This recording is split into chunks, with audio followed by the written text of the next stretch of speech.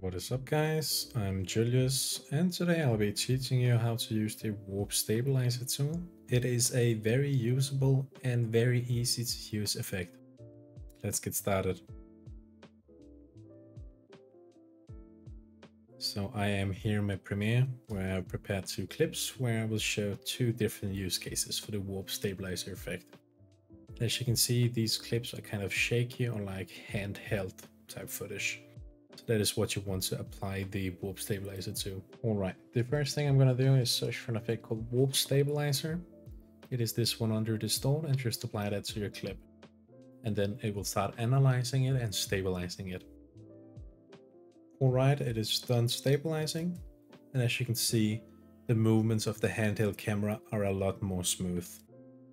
Basically what this effect does is it basically stabilizes, crops it, and auto scales it for you, but you can decide which ones to use.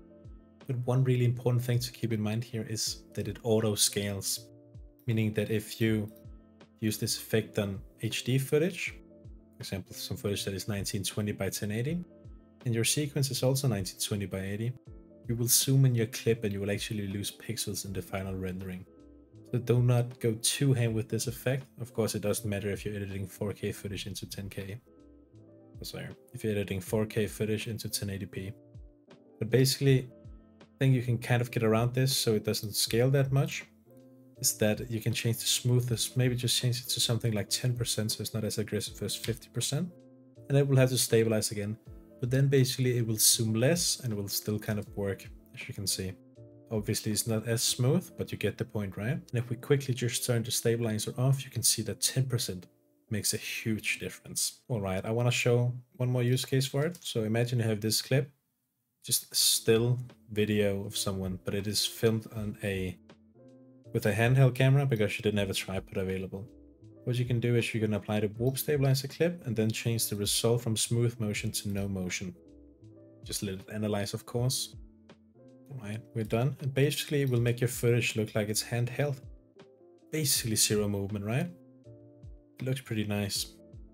Let's take a look at before and after.